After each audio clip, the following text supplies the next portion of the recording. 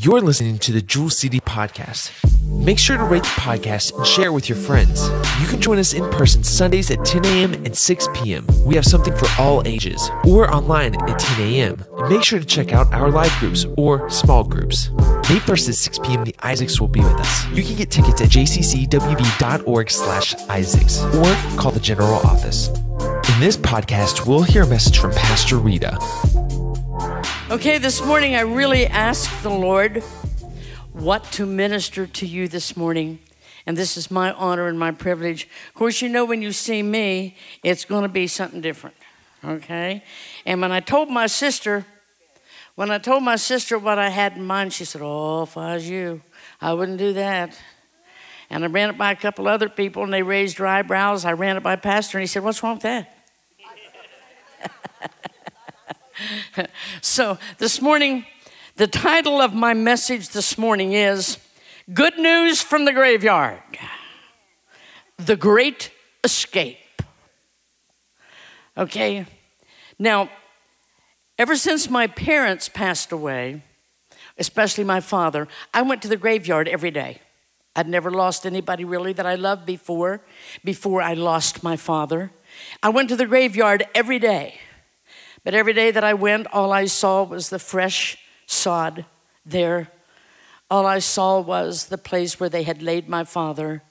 There was no good news there. I went there so much, most of you know, they offered me a job there at the graveyard, and I began working there part-time. But I'm going to take you to another graveyard eventually today. But I'm going to tell you that I've always been intrigued by magic. Okay, now not bad magic, not levitation, not black magic, not somewhere where we can't go. It's been kind of a sleight of hand type thing.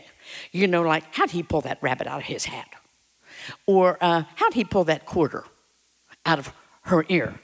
So there's been many, many great magicians, and there's been many great escape artists. Okay, in many years prior and even today, we can watch magic on television. But if I say to you, who is one of the greatest magicians, one of the greatest escape artists that you know? Now, when I was researching, they named 10 or 12 right off the bat. Right off the bat, they had 10 or 12. But when I was interviewing people myself, I had a couple people tell me David Copperfield, but almost everybody, whether they're young or old, said Houdini. That's right. Houdini was one of the greatest magicians, the greatest escape artists there ever was. So when I couldn't sleep this morning, another thought went through my head. I'm just going to give them a little sample of what intrigues me. I'm not here this morning to lift up magic in any way. No way. I'm not here to exalt a man or a magician or escape artist. I'm here to lift up Jesus Christ. This is his day. Actually, every day is his day. Actually, every day belongs to the Lord. But today, he's going to shine all day long. I don't care if it rains, snows, sleets, or hell. Jesus is going to shine this morning because his buried body began to breathe. But I want some volunteers here this morning. And the first, I typed this about 3:30 this morning, okay? We all trust Pastor Aaron, don't we? We trust Pastor Aaron. Pastor Aaron, I want you to stand over there. I want you to look at this envelope. Now, it's sealed, isn't it? It is. It's sealed, and it's got that little thingy, that little metal thing there. It's locked and flipped. I'm going to put him over there, okay? Now, I've asked for 3 volunteers, and I've already got them just to expedite time. They don't know what's going on. As far as they know, they have to stand on one leg and sing the national anthem, okay? My 3 volunteers, would you come up, okay? Now, you can see this is just a blank. Well, when you see Bruce, you know it's going to be fun, don't you? I don't have to do that. I hear the only thing you can draw is flies. Okay, this is just a blank. just a blank pad. Now what I want you to do, I've told each of you to have a pen or a pen. You each got a pen, okay? Now I'm going to ask them to write down a number. It's going to have 3 digits. You know, I don't care if it's 111 or 897 or 259, just as long as, and 4 people are going to have to write. So just watch there. So, yeah, just write big, because someone's going to total these, okay? No.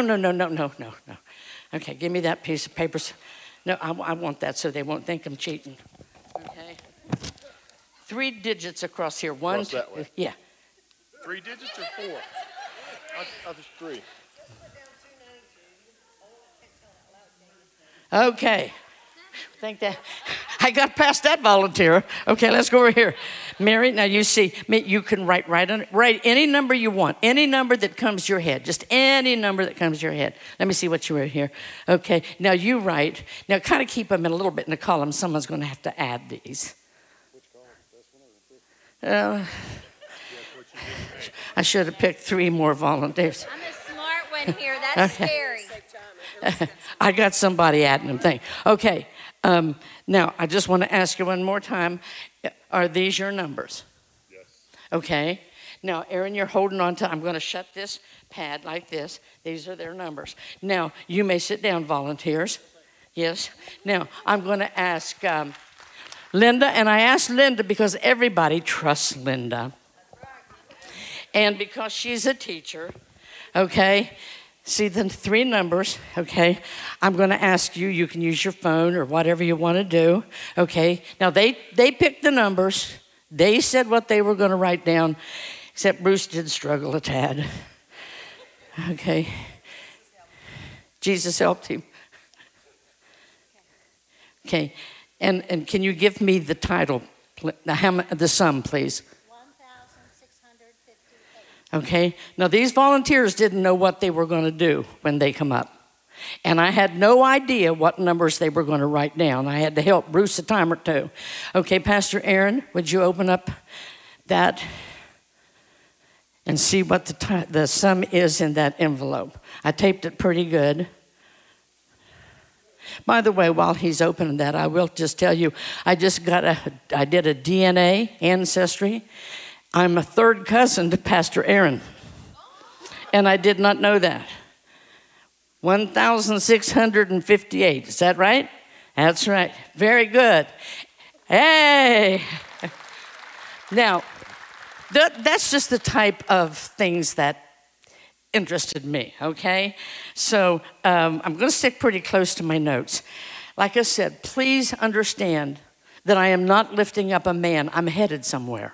I'm going somewhere with this, okay? I want to tell you just a few interesting facts about Houdini. And then I'm really going to lift up Jesus Christ, okay? Houdini was born on March the 24th, 1874, and he died on Halloween night, October the 31st, 1926. His appendix ruptured and peritonitis set in. Indeed was a magician, but he was best famous and noted for his escape artist. He could get out of anything. He was found fame, and he was known as the king of handcuffs, okay? And some of his famous escape routes were the water torture cell, the straitjacket escape, the box in the river, dangling from tall buildings and bridges, handcuffed and bound, yet he always escaped. And I found out an interesting fact about Houdini that I did not know. He taught the United States soldiers how to escape capture during World War I. Okay, now here's where it gets a little interesting. On his deathbed, well, actually before his deathbed, he and his wife one time joined hands. His wife's name was Bess. They joined hands and he said, whoever dies first, me or you, I want the other one to try to come back from the grave, make a great escape, and come back from the grave. So they made some kind of a pact, and their code word was Roosevelt believe. That was just a code word that they were going to use. Okay, well, when peritonitis set in and he realized he was going to be the first one to die, he took his wife, Bess, by the hand, and with some of his dying breath, he said, Bess, don't forget our pact. He said, I am going to come back somehow from the grave.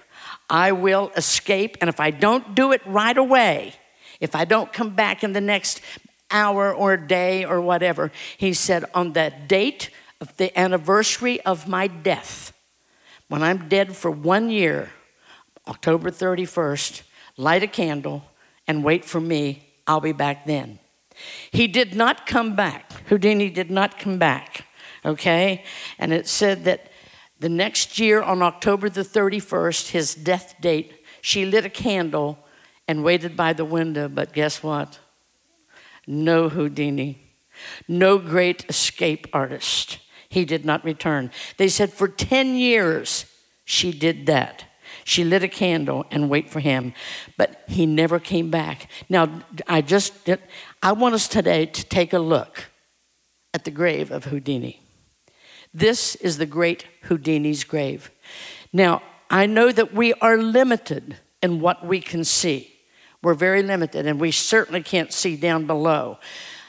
And he's been gone for some time. However, nothing ever looks disturbed. It all looks the same as the day they buried him, except the grass has grown and all goes on, okay? But there is Houdini's grave. He has not returned. And I'm sure that if we were to open that, if it were disturbed in any way, all you'd find some rotten clothes and maybe a few dead men's bones. Okay, for 10 years, she waited on him. But today, I'm going to quit talking about Houdini. He kept promising his wife and his friends that he would come back, that he returned. Well, it's been since 1926, and he's not come back yet. He's still 6 feet under the ground. He has not returned. But today, this morning, I want to talk to you about a man named Jesus. I want to talk to you about a man that was born of a virgin, and he was born in Bethlehem of Judea. And I'm going to lift him up today, and I'm going to tell you that he went around doing nothing but good. When he realized who he was, he began to minister. Even at a young age, they found him in the temple. I mean, Mary lost Jesus. Mary lost the Son of God, and they had to go back to Jerusalem and get him. But he was always doing his Father's business. And so I want to take you up until this season. Jesus did many miracles. We know the many miracles that he did, beginning with turning the water into wine, beginning raising the dead and doing all these things. I tell people, and I say this quite often, that Jesus had trouble going to funerals. You know that? Because when he went to funerals, he would touch the dead or he would speak to the dead and they would rise. How many of you know when the dead set up, the funeral's over? Okay, so Jesus had trouble going. He would just touch people and he would come uninvited. He would go invited, but he would minister. And then came the day that they crucified Jesus. Now, I spoke the other night about the Last Supper. And when I spoke at John Spiker's the other night, I spoke to you. You know that there were 13 men at the Last Supper. 13 men, okay? Jesus and his 12 disciples. And I know that Pastor Aaron had a picture up, and I so enjoyed his message the other morning. I so enjoyed his message. And when he had the picture up here, and I'm not going to go there too long, but briefly, do you know that the table of Leonardo da Vinci is not actually true? That's not accurate. If you look out the window in his painting, you can see daylight, and really the Passover happened at night. If you look on the table, you will see fish. It was Passover, so actually it was lamb that was on the table and not fish. But and also the table was not long. There was a triclinium table that they used back then and still use in most parts of the Middle East today. A triclinium table. It was kind of U-shaped. And the U, the open part of the U, would face the door always. That's just how it is in the Middle East. The open part of that triclinium, tri meaning three, clinium mean to recline. And we know that night at the Last Supper, we know where 4 men sat. We know for sure. And I won't go into that. That's not my sermon this morning. But I'm here lifting up Jesus Christ. We know that the guest of honor always sat over on this side, second seat, okay? Not the guest of honor, I'm sorry, the host. And Jesus was the host of the Last Supper. So he sat at the second seat right here. And then we know that the best friend of the host would always sit right here to his right. And he would always come bringing a sword with him. He would always have a sword, and they would slide it under, or they would hide it, slide it under a rug or a carpet, because if someone would come in that door that they were facing and threaten the host in any way, the best friend or the bodyguard would reach under the carpet and grab out a sword. In other words, the best friend was saying, I will lay down my life for this host right here. Okay, so we know that the best friend sat here, the bodyguard, Jesus, and to the left of Jesus would be the guest of honor. And would you believe who Jesus gave that seat to? The guest of honor. Now you can research this and Google this. We do know where the 4 men sat. To his left, Jesus gave Judas the place of honor, the guest of honor. And so 2 men came to the Last Supper that night. 2 men came with swords. 2 men came hoping to sit to the left, to the right of Jesus. So 2 men came. You know who they were? Peter came with a sword. We know that. He used it in the garden. John came with a sword. So John and Peter came with a sword, hoping to be the best friend and the bodyguard of Jesus. So Jesus looked at John, he looked at Peter, and he said, John, sit here to my right. So John was chosen to sit in the seat of the best friend, the bodyguard, and he slid the sword under the rug.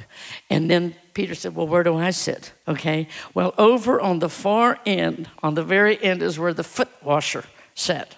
Always. You know, usually when we go somewhere to eat, somewhere we can sit anywhere we want to eat. But in the Middle East, there's a pecking order. Okay, you don't sit anywhere you want to sit, and especially in those days. And they had no chairs, they reclined, okay? So Peter got to sit over here where the foot washer, and he was pouty. He was very upset that he had to sit over here where the foot washer was, and John got to sit by Jesus. And we know he was upset because at one time when Jesus said, one of you here will betray me, everybody said, is it I? Is it me? Is it I? And it was Peter that looked over at John and said, you ask him, he'll tell you. Okay, so he was a little PO'd. He was a little ticked, okay? But we do know about the triclinium table. And we know that night, and I could spend a lot of time there. There's beautiful lessons there, but I won't. But I'm going to take us on out to the garden. I want to take us to Calvary tonight, and I won't spend a lot of time at Calvary, but I just want you to picture, and I like to preach about Calvary. And there's so many churches these days that don't talk about the blood anymore. We don't sing about the blood anymore. And I was watching TV the other day, and they put several, and I was disappointed in some of the big pastors, some of the big, I won't mention their names, but I was disappointed in some of the big pastors' responses when they would look, the questionnaire would look at these big pastors and say, is Jesus the only way to heaven? Is Jesus the only way? Is there only one way? And they beat around the bush. They just went around the bush, and they never did say yes.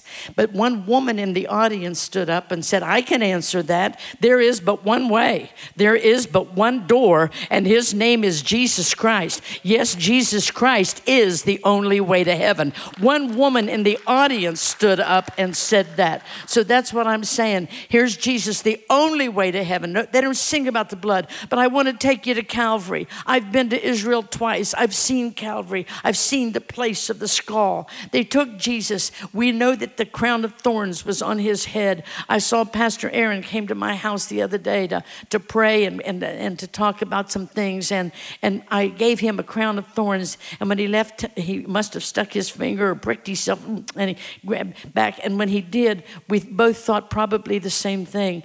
All he did was just touch his finger, and it hurt.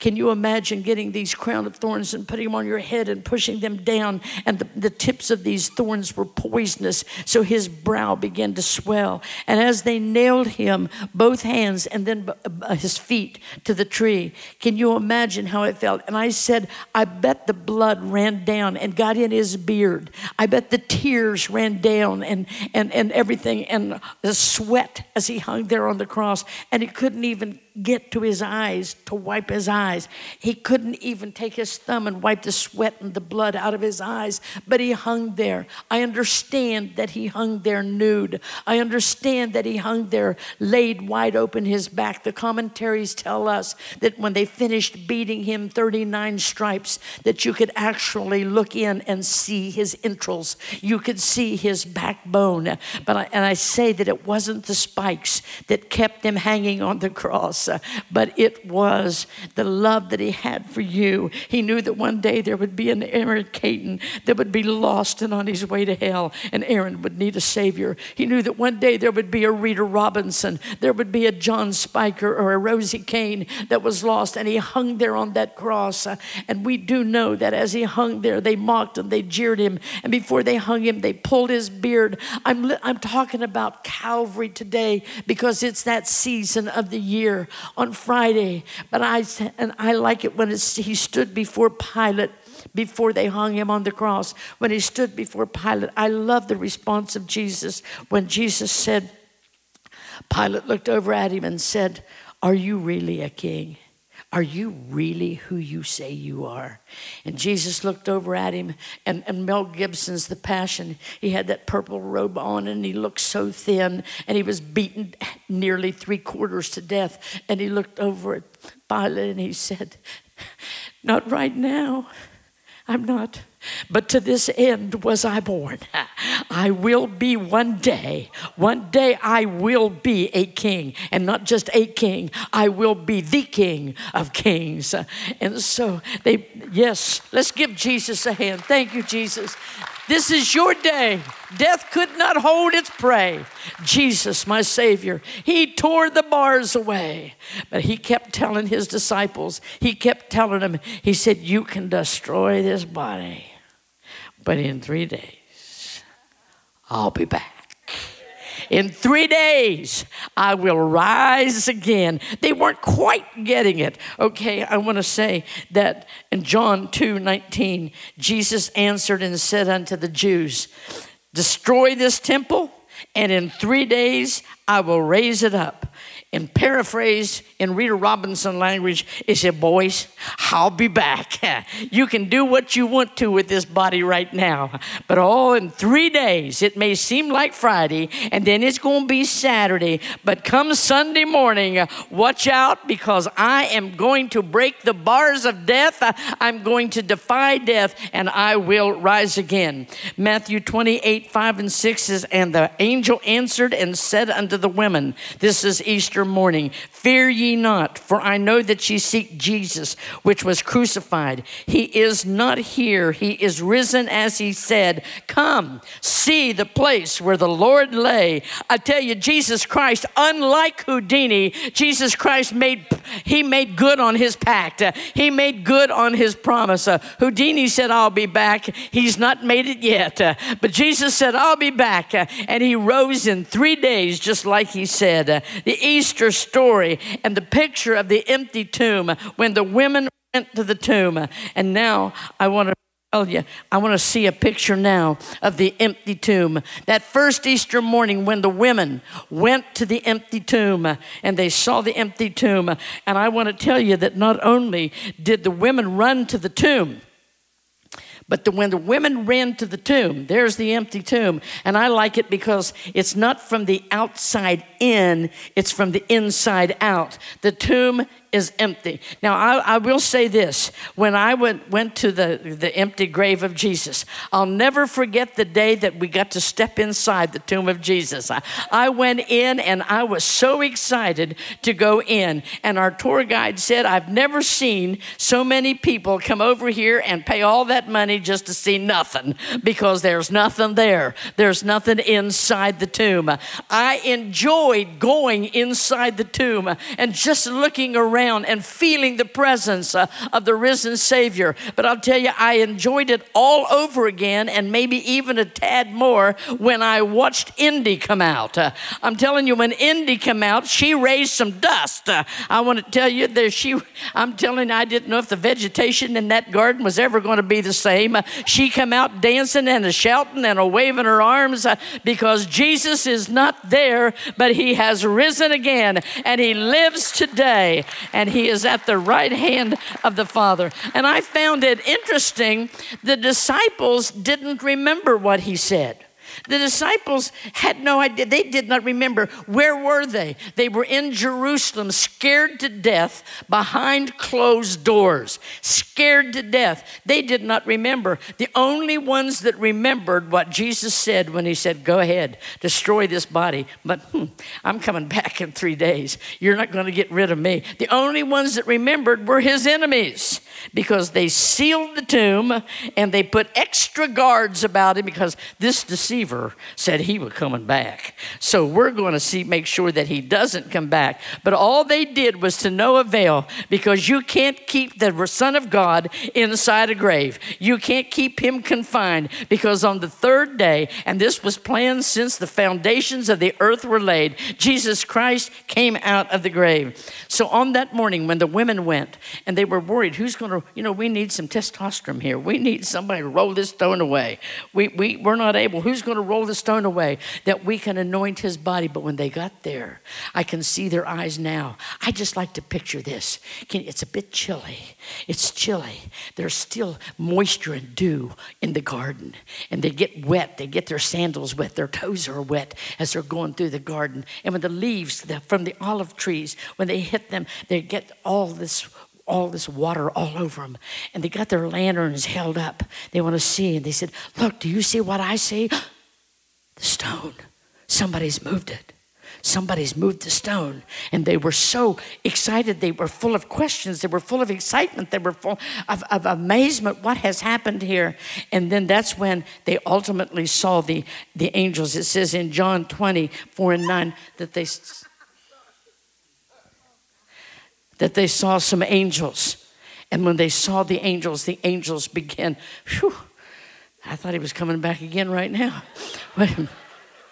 When he saw the angels coming, okay? So they ran and back to Jerusalem. I can see him now knocking on the door of the disciples. The disciples were behind these closed doors. It says, so they ran both together, John 20:4-9. Peter and John and the other disciple did outrun Peter. Now, I want you to see this. Can you imagine? I picture Peter being older, because John was the baby of the disciples. He was the youngest of the 12. He was the baby. So Peter was older. Peter was probably a little heavier. Okay, that happens when we age. Okay, and so Peter was running, but it says, but John outran him. John outran him to the tomb. And so when John got to the tomb, he got down and he looked in and thought, what is going on? What is it? But it said then not only did John outrun him, but when Peter got there, he shoved John aside. He said, get out of my way. And old Peter, you know Peter, he's always first one to open his mouth. The only time he opened his mouth, that was to change feet, okay? And he ran right in past John, and it says, and they looked, and he came to the sepulchre, and he, stooping down and looking in, saw the linen clothes lying, yet went he not in. Then cometh Simon Peter following him, and went into the sepulchre, and seeing the linen clothes like, and the napkin that was about his head, not lying with the clothes, but wrapped together in a place by itself.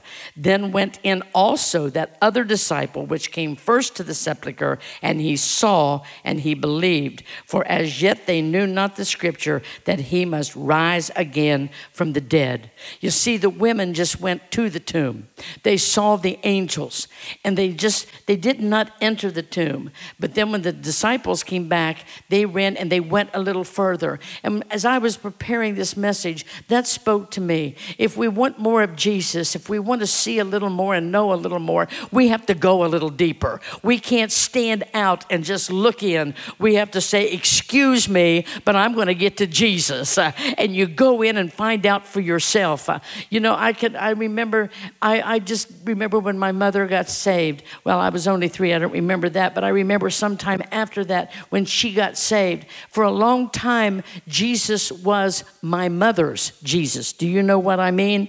It was my mother's Savior. But I remember the day, and I was sitting at the piano, 227 Ferry Street, when Jesus became my Savior. My mother's God became mine. And there's people today, like there's people all over this congregation this morning. Good turnout for a sunrise service. But I'm telling you this morning, there's some of us here and some of you out there that know Jesus better than others. Why? Because you're not standing at the outside of the tomb looking in. You're saying, get out of my way. I got to get to Jesus. And those are the people in the New Testament that got answers, that got results, that got healed, that shoved the people out of their way and said, if I can just touch the hem of his garment, if I can just see Jesus, if I can just get to him, he can change my life. How many of you know that one nod from the King can change your entire destiny? All you have to do is just go like that. He has to do, and he can change your entire destiny. So the two guys went a little deeper than the women, and sometimes we have to go a little deeper. Okay, to see what God is actually telling us. What do you see? Do you see just an empty tomb, or have you gone in and seen the place where the Lord lay and Jesus to you? Now, I want to speak for just a moment, and I know that some of you, or maybe all of you here know this, but I'm going to share with you. How many of you know the story behind the linen napkin? Do you know that story? Okay, a few of you don't, but it's Easter, so those of you that do, you're just going to have to hear it again, okay? When the men went into the tomb, okay, they noticed right away that the grave clothes were laying to one side, but the napkin was neatly folded and laid to one side. That's what the word tells us. Now, for those of you that don't know, back in those days, there was a custom. Now, if you and I would walk into the empty tomb and we would see the folded napkin laid to one side, you know, we would wonder, well, what does that mean? The rest of the clothes are all messed up, just like he come up out of them. Okay, but why is the linen napkin folded and laid to one side? Because the Jewish men of that day knew exactly what that meant. They knew without a doubt, and there was a triple, quadruple excitement that day, because back in the days of Jesus, it was a Jewish custom that there was an understanding, it was an unspoken understanding between a master and his servant. That means when the master and his family were dining and eating a meal, if for any reason there was an interruption and he or they had to leave the table, the servant didn't know whether, are they finished? Do I go in and clean up? Or are they finished? Do I wait till they come back and finish their meal? So it was a custom of that day. If the family or the master was finished, he would just wad up his napkin and throw it aside. But if the master was not finished, what he would do is fold that napkin, and it was an unspoken symbol to his servant to say, I'm not finished, I'll be back. And so when the men ran into the tomb that day, and they were standing there trying to put it all together. I mean, he's gone. I mean, he's gone. And then all of a sudden, hope began to be restored. All of a sudden, and you know, I just know when I watch the news, and then this morning I watched the news. I didn't really I went to bed last night, but I didn't really sleep at all. Okay, and so when I watched the news, and it's so discouraging, then all of a sudden when I remember today is Easter, Easter. This morning is sunrise service. He has risen from the dead, our Savior. This is the holiday. This is the day that we as Christians pin all of our hopes on. I'm glad He came. I'm glad He was crucified for my sins. But I'm ever so glad that He didn't stay there. Man, that grave is empty. He is risen indeed. And said, all of a sudden, hope. When the men ran in and when they saw the empty tomb, there was hope. But then when they saw the folded napkin, it spoke to Peter. Now, it wouldn't have spoke to me because I don't know the custom, but Peter knew the custom. John knew the custom. He stood there. I can just see Jesus. Can you picture Him coming right up out of his clothes, grave clothes? The shroud. He come right up out of him. And I'd like to see Him standing there in the tomb with His new body and neatly folding the napkin, sending a message to His disciples, I'm not finished. I'll be back. And He laid it aside. So there's the folded napkin. He's not finished. Now, here's the good news. Jesus, when they were going to crucify Him, He said, do whatever you want to do. But in 3 days, I'm coming back. Okay? Now, in Acts 1:11, Jesus is standing on the mountain. He's about to leave. He's been here approximately 33 years, a little plus, and He's about to leave. And He's talking to His disciples. Go ye and tarry in Jerusalem until ye be endued with power from on high. He's giving them instructions. But all of a sudden, He begins to go up, up, up, up. And they're watching Him go. I bet their heart is still full of questions. Well, where's His kingdom He was going to set up? I thought I was going to be, and I can just see Him going up in the clouds. And they block the sun from their eyes.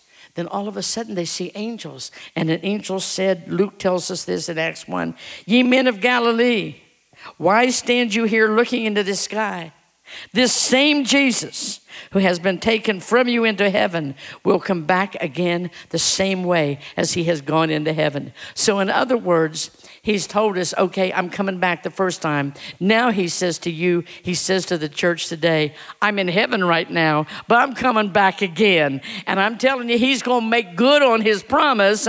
Jesus Christ shall one day split the eastern sky, and He will come back for a church, for a bride without spot or a wrinkle. Right now, He is in heaven. He is at the right hand of the Father. And I got down here, number one, He's praying. Jesus is praying this morning. Do you know He's praying for you? He's praying for you. He's praying for each of us. Do you know that He's perfecting? He's perfecting. He's making gold out of you. Okay? He's making gold out of us. He's praying. He's perfecting. And He's preparing. He's busy building mansions. One of them's got my name on it. I'm telling you, I'm excited. He's praying. He's perfecting. And He is preparing. So I just want to say that in conclusion, some of the greats, there's been more than Houdini that said they were coming back. There's been a few of the other greats that says, I'll be back. They claimed to return from the grave, but none of them ever did. No one ever has come back from the grave unless Jesus rose them, like Lazarus or whatever. Friday is over. Saturday is over. This is Sunday morning. And His buried body begins to breathe. He is alive and well. So I echo the words of the Apostle Paul. It's all about Jesus. Jesus Christ crucified, risen, and coming again. So this morning on this sunrise service here at Joel City in the little town of Meadowbrook or Shinston, West Virginia, I bring good news from the graveyard that Jesus Christ came back like He said He would. He did leave again, but one of the last things He told us is, I'll be back. So He's coming back again. He's not only coming because He lives, I too shall live. So there's good news from the graveyard. The great escape. Jesus, the escape artist, has returned from the grave. Would you bow your heads, please? Heavenly Father, my heart is beating so. It's not because I'm scared, it's because I'm excited.